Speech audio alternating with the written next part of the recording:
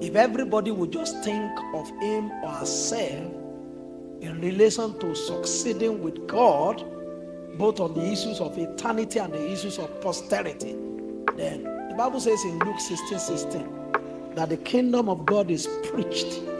Everyone presses into it. He didn't say all people press, everyone. As a matter of fact, one of the ways through which God made us know that life is an individualism is that when he wanted to create humans, he created only one. The second one was an afterthought. And when they sinned and they were to be given punishment, he gave them individual punishment that one does not relate to